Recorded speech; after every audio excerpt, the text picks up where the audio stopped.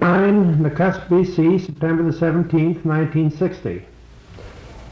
This is Ross Fleming speaking for Fleming Recordings, and we're about to interview Mrs. C.S. Leary of Nakusp, who has been in this district for some time and is spending a little holiday in the Arrow Lakes Hospital with a broken bone in her foot. So we are doing this recording in the hospital bedroom. Mrs. Leary, where were you born? I was born here in Nakusp, Mr. Fleming. Right in Nakusp? Yes. And when was that? In 1898. In 1898? Have you any coincidence with that? Oh, yes, indeed I have. That was the year the Minto was launched. The Minto and I both slid down the ways the same year. Well, that's very interesting. And so that you're a native daughter. Yes. And now you went to school, and your school days were in Nakusp? And at All Hallows in Yale, BC. Oh, yes. And then what occupation did you follow? Well, I became a student nurse in the Kootenay Lake General Hospital in 1918 and graduated in 1921. And who was the matron then? Miss MacArthur, Miss Anne MacArthur. I think I was her first probationer in the new, which was then the new hospital. And could you name us some of the other nurses that were there then? Yes. Just a few of them. There was Mabel Groom and Pearsall and Stewart of Nelson. We used to call her Stewie. And, oh my goodness, there are so many right now, it's hard for me to remember them all. Mm-hmm. Miss McGaughey, and, oh my, there's so many, I think I'm forgetting them. Well, that's fine. Now I suppose Mr. Leary had to come along, Mr. Sid Leary had to come along and interrupt your work at the hospital, did he? Well, I had graduated, and yes, we were married shortly after the war, after he returned from the First World War. Were you married in Nakusp or Nelson? We were married in Edgewood. In Edgewood? Yes. Oh, yes. And Mr. Leary was a member of provincial parliament for some time, wasn't he? 16 years. What party was he with? With the Liberal Party. Mm-hmm. For 16 years. So yeah. Under what government or what premier? Well, he began with John Oliver and Dr. McLean and T.D. Patello. I see. Mm-hmm. Well, now, is there any other interesting thing that you would like to mention in regard to Mr. Leary before we get down to some of your own private Well, that he led a very active life, as you know, here on the Arrow Lakes. He began his career with one horse and worked his way up and to quite a going concern here on the Arrow Lakes. He followed the lumbering business. That's right. Mm-hmm. Yes. And he had his own mills at the finish. Oh yes, mm-hmm. Yes. The White Pine Lumber Company and then the Big Bend Lumber Company. Mm-hmm. What year was it that he passed away? In 1950. 1950. In Florida. In Florida. Wow. 10 years ago now. Yes. Mm-hmm. Well, now, would you tell us something about some of your interesting episodes in your life? Well, Mr. Fleming, I think we were very privileged as children. We were a large family. There were 9 or 10 of us. And in the early days here on the Arrow Lakes, we were brought up with a horse in one hand and a gun in the other. and the whole country seemed to be ours to do with as we liked. We lived a very, very free and open life, with not many ties, fishing and hunting and horseback riding and so on.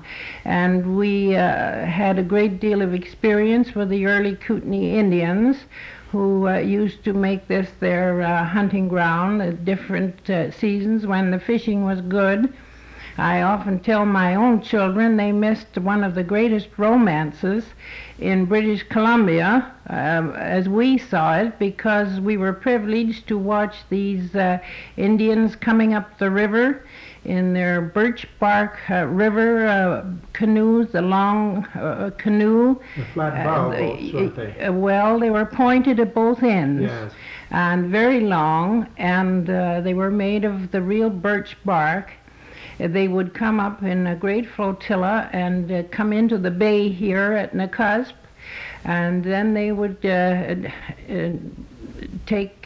unload the canoes, and if any of them needed repair, the old chief, who was Louis Kootenay, used to be the foreman of the job, and we used to watch him boiling the pitch in the old cans and teaching the young bloods how to repair the birch bark canoes with the birch, and it was most interesting, while the klooches used to sit around on their haunches doing beadwork on the beaches. Oh, yeah. So this generation are missing that lore that we had the great privilege of seeing. I look back on those days and I would really like to write about them. They were so romantic. Well, I wish you would. It takes time to do these things, but it would be very nice if you could. That puts me in mind of a story that Dudney told about coming up the Kootenay River, and he had some Indians with him, and when they were drawing out the shotgun out of the bow of the boat, the gun accidentally went off and blew the part of the bow off the boat. And in no time, the Indian had gone out into the woods and got the bark and the pitch and had it repaired, and off they went again. Yes, I can quite see it. You can understand that. Yes. And now, I suppose in those days there were quite a few wild animals. Oh, yes, indeed. We had the game almost to our back door. I remember one night looking out through the back door, and here were a couple of coyotes right here in the cusp, almost in the chicken yard. Wow. And the whole thing was, as I say, a wonderful game mecca for anyone. And I should tell you at this point, I think, about a thrilling bear story, which I think is a thriller, and I believe to be true because my husband told me so it must be. He told it many times and he never varied a word. This happened down at a little place called Burton City. He had a little home there and a little spaniel, and in the fall of the year he started out one day to look for a few grouse. And he'd been gone most of the afternoon and no luck. So the little dog was prancing around as though he wanted to really flush something.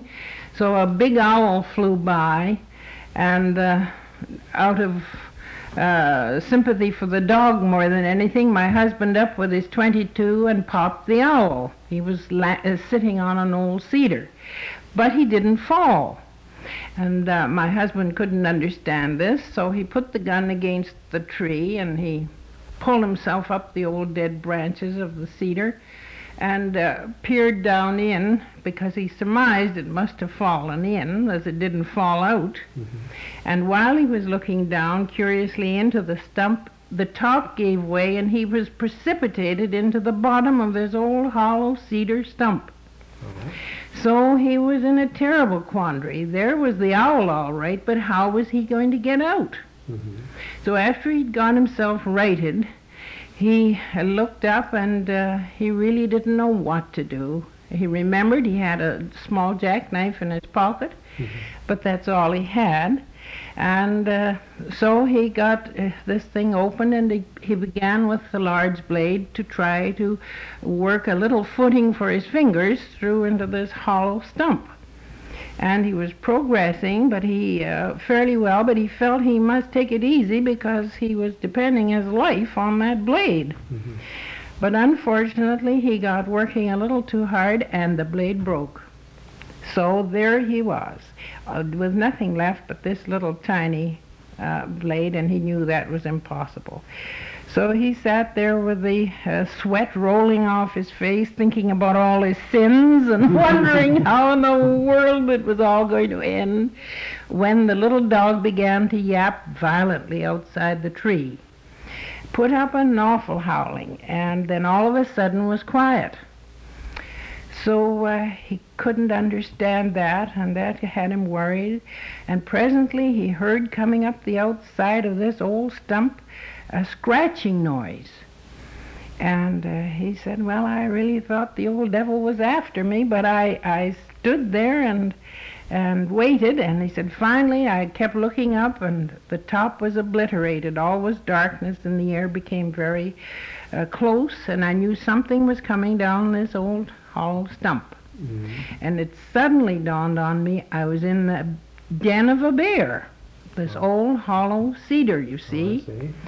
So he said all I could do was stand and wait. Mm-hmm. So with this knife in one hand with the little blade open, mm-hmm. and waiting just with my breath baited, mm-hmm. This bear came down backwards as they do, mm-hmm. and when he got just about reaching distance, he said, I made one mighty leap, and with the blade of the small knife I jabbed him in the rear, and he said the bear took me right up to the top of that stump. And when he didn't even wait, he just took off head first right off the tree, and me behind him, but he said I held, and the bear went down, and as a result, at the foot of the tree was a dead dog, a dead bear, and my gun thrown way off. Now that's the bear story. Oh, that's a wonderful story.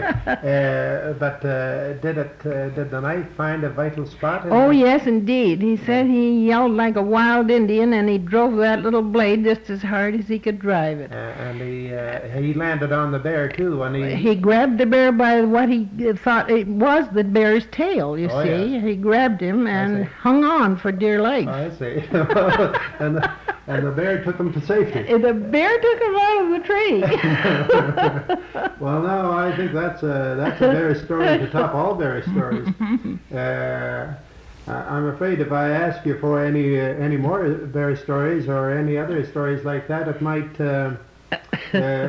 seem tame, according to that. But did you have any other similar instances? Well, he had another bear story. I don't know really. It's an amazing story. Whether you would be interested in hearing it, would you? Oh, yes, sure. Well, this took place up McDonald Creek, which is just about 8 or 9 miles south of Nakusp. And this was in the very early days, and an old trapper by the name of Bob Falls had a trap line. Oh, yeah. So of course he came out very little, and my husband, knowing him very well from Burton, he thought it would be a very nice gesture if he took his mail and probably a little Mickey of rum up to see the old trapper. So up he went, and it was a day, weather just like we're having now, beautiful sunshine. Of course, we get a lot of that, you know, in this country. Oh, sure. We have to boost it, you know. That's right. So it was weather, I imagine, just as we're having this fall. Mm-hmm. And he said as he got close to the cabin, he was going up the draw, it was so clear, so beautiful, that he could even get the aroma of the bacon as it was frying in the old trapper's cabin. So he hoo-hooed and hollered, and the old trapper, Bob Falls, came out and answered back, and in a few minutes he was inside the cabin. And Bob was very delighted to see him, and he had an old pot of black beans there, and coffee. You know, they didn't live very elegantly, those old trappers. And this little bitty place had 2 little tiny lights in it, and it would only accommodate 2 people at the very most to sleep. So he decided that he would stay the night with Bob, and Bob was busy skinning some of the pelts he had got that day. And as he was talking, he said, "Now, Sid, if you're going to be around in the morning, I must caution you," because he said, "I've run across the tracks of a huge grizzly the last 3 days. It's right close to my cabin here. So be very careful." Of course, my husband never moved without his rifle, so he had it with him.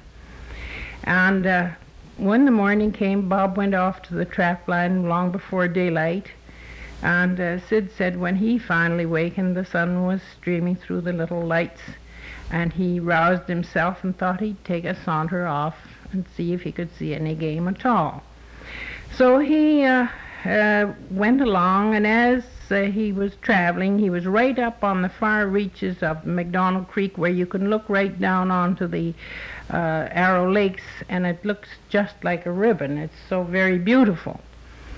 And he said had been a fresh fall of snow through the night, just a skim, and the scenery was so beautiful he just whipped the snow from the log and sat down to glory in nature's beauty. And while he was sitting there, something very uncanny, which does happen to anyone that's used to the woods, out of the tail of his eye, just the corner, he saw a slight movement. And he said he didn't move his head, he sat perfectly still. And again, this little tiny movement from the corner of his eye. So very slowly he turned his head. And there across a windfall, I should imagine was about 150 yards from him, or probably 200 yards, he said was the head of the biggest grizzly he's ever seen. All he could see was the head. So he said, I didn't have to move from that log. I sat absolutely still and slowly raised my rifle, and I took a good aim on him, and I fired. And he disappeared completely. And he said, I sat there for quite some time, and no movement, no sign of the bear. So after considerable time of waiting, I decided to walk toward where he had been. And after I got a little way, he said, I thought the better of it. I thought, now he might be wounded, and I'm very foolish, he's a big one. Mm-hmm. So he said, I retraced my steps, but something made me turn. And I looked back quickly, and here he was coming for me, on all fours, just as hard as he could come. So he said, the first time in my life I ever lost my head, and he said it was the size of the brute that made me do it. I threw my rifle. And he said all I could think of was making for the first tree I could find. So he said I did. I just had time to reach this tree, and was swinging myself up, as I thought, clear of the bear, when lo and behold, the branch broke. And I was precipitated right down under the bear's nose. Well, here's what happened. Doesn't remember any more until old Bob Falls was pushing snow down the front of his shirt. He'd come home, and no sign of Sid, and he'd seen by the snow skiff where he'd gone out and hadn't come back. So he lit up the old candle bug, you know, that they used to carry. Yes, tomato can. Yes, he lit up the old bug, and he started out to track Sid's steps through the snow. So here's what he saw. A dead bear, Sid Leary lying in a pool of blood, and of course he thought the worst had happened. So what had happened, that bear was shot right through the heart. He had expended every bit of his last strength to reach him and hit him a swiping blow across the head as he fell, and he was all torn across the shoulder, knocked out completely, and he was dazed for 2 or 3 days. He didn't remember, but he was all right. He came to, and Bob got him back to the cabin. And he said he sold that hide to an American for the greatest price he'd ever sold any grizzly in his life. Because of the story behind it. But he was a monster. Yes, I see. Yes, he was. Well, that is certainly... So those are my two stories. Well, those are pretty good. Now, I don't think that we'll have anybody that can top that. Now, before we go any farther, I'm afraid we're neglecting your family tree. Now, what is your maiden name? My name was Jordon. Your maiden name was Jordon? Yes. Full name? Florence Jordon. Florence Jordon. And your father was one of the early day merchants here? That's right.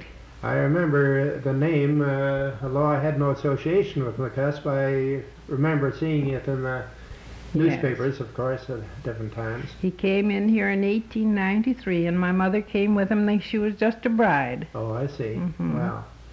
And we were all born here pretty well. May have been two of us born in New Denver because there was no doctor. Yes. But we otherwise would all have been born here. Well, we certainly will have to have a recording of your mother whenever she gets back to Nakusp. Oh, I do hope you will. Yes, because she would have a treasure of memories. Then, after your father died, your mother married again? Yes, she did. And what was her... she married William Williams. William Williams, oh yes. That name is not so familiar with me. What was his occupation? Well, he lived at Edgewood. Oh yeah. His father was a farmer at Edgewood, and we had a large farm down there. Oh yes. My father had it for many years. It was sort of a holiday to yeah. all of us as children, and that's where we had such happy times with our horses and so on. Yes. Well, now you make Nakusp pretty well your home now. Yes. All the time. Yes. Oh, the roots are too deep to leave. Yes. Well, it seems to me that there's great development coming, and it'd be a shame to pull up the roots, as you say. As long as they don't wash us out with a high arrow or something. Well, I'll say that would be a tragedy. It would. Yeah. It certainly would. Tragedy. I think that there'll be an awful lot of opposition to that. I would think. Well, now I wonder if there is anything else that we can think of. Oh, I just wanted to ask you, in regard to the early days, the game was plentiful. What about the fishing? Was the fishing fairly plentiful? Oh, excellent. Yes. That was, of course, before all these dams were in on the river, you know, and the fishing was wonderful. Of course, it's still very good, you know. I see. We still have marvelous fishing here on the Arrow Lakes. Is that so? Oh, wow. yes. Oh, that's good. Well, we haven't on the Kootenay Lakes.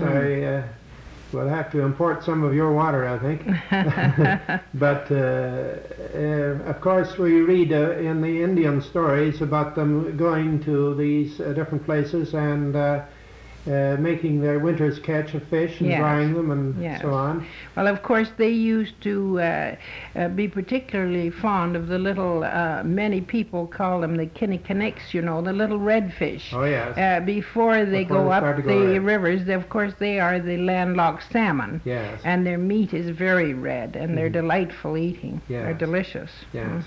I remember catching them down at the city wharf in Nelson before the run of redfish. Yes. And, we called them the silver trout. Yes, well, that's right.